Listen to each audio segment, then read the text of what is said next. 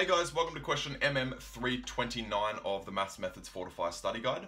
So we've got this question that says find an antiderivative of 2 over 2x plus 1 with respect to x. Awesome.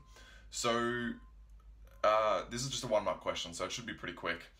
So what we need to do first is recognize that this 2 on the top here is a constant. Okay, so what we're going to do is we're actually going to take that 2 out the front.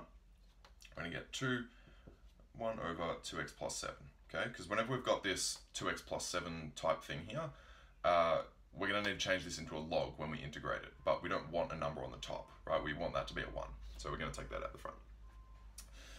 Then we can integrate this normally. So our rule for a log is we just do log e of 2x plus 7, but then what we also do is we take this coefficient of x and we multiply it by the reciprocal of that on the bottom.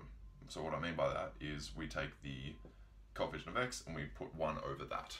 Okay, so we get 2 times 1/2 log e of 2x plus 7, which is equal to log e of 2x plus 7. That's it. So this is our first and final mark. Just a 1 mark question, pretty quick. If you have any questions about it, please hit me up in the comments below.